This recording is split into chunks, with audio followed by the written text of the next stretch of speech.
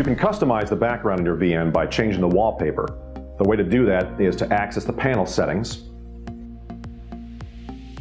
and then choose the logo and wallpaper setting from the menu. From here, go to wallpaper, and note that you can also do the same thing with logos as well and change the logo up there in the corner. But I want to change the wallpaper in this case, so I'm going to hit View, and that will bring up a window that will allow me to choose a picture that I can use for the background. I'm going to access the File Commander because I have a thumb drive plugged in. That's where my pictures are located.